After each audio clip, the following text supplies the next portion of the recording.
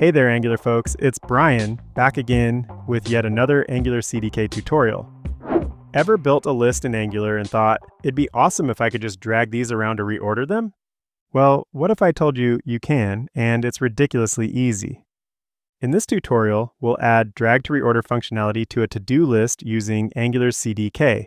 No additional complexity, just clean, modern Angular. All right, let's get started. Here's our little app. It's a very simple to-do list. We can check and uncheck items, and as we do, the remaining count updates right here in the header. That's powered by a signal, so Angular updates the DOM automatically when the value changes. Now, it looks like you could drag these items around. I mean, it even has the little grip icon, and we get the grabber cursor when hovering. But if I try to move one, nothing happens. Not yet anyway. So this is what we're going to fix in this tutorial, but first let's look at the existing code to better understand what we need to add. All right, let's open the HTML template for this component. At the top here, we've got this header showing the total task count and remaining count. This is the content that we see above the list. Then we've got our actual list of to-dos. It's a for loop that stamps out a list item and some markup for each of the to-do items in the array. This is the part we're going to make draggable so we can reorder it. Now, let's look at the TypeScript for this component. Here we have our to-do signal. It's just a simple array of to-do objects. Below that, we've got our remaining count computed signal, which filters out the done items whenever the to-do signal changes. And finally, we have the toggle function, which flips each item's done property when we click the checkbox. So this app is pretty clean, reactive, and modern. But right now, the order of the list is static, and that's what we're about to fix. The Angular CDK gives us a ton of low-level utilities. Things like accessibility helpers, overlays, and, in our case, drag and drop. But before we can use it, we need to install it. To do so, we just need to run this command from within the root of our Angular app. And that's all the setup we need. Now we can start using CDK directives right inside our component. Let's switch back over to our component TypeScript. For this example, we'll be using two directives from the CdkDrag and drop module, so we need to import them. First, we need to import the CdkDropList. Next, we need to import the CdkDrag directive. This makes these directives usable in the template, so now we can switch over and make our list droppable and each item draggable. The first thing we need to do is add the DropList directive to the list. This turns the element into a drop zone, basically a container that manages draggable items inside it.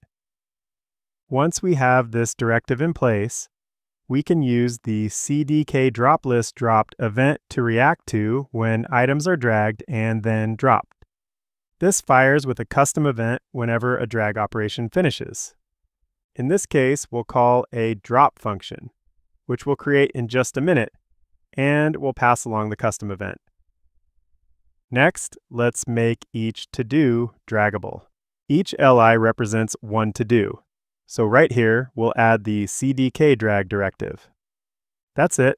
This single attribute allows Angular to track and drag that element. You don't even need to specify a handle. The entire item is draggable by default. But since we've got that fancy little grip icon on the right, you could turn that into a handle later if you want. Okay, now let's switch back over to the TypeScript. Here, we need to add our drop function. This function takes one parameter, the event that's emitted when the drag ends.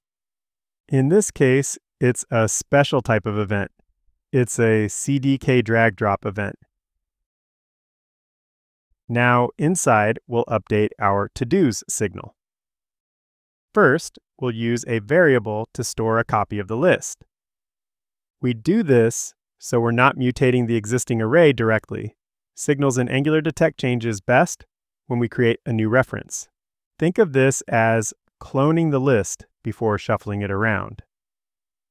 Now we can use a special function from the CdkDrag and drop module, moveItemInArray. This function takes care of the reordering for us using the list and the previous and current index from the event. It literally moves the item in the array from where it started to where it ended. You don't have to write any index juggling or splice logic yourself. Then we just return the new array.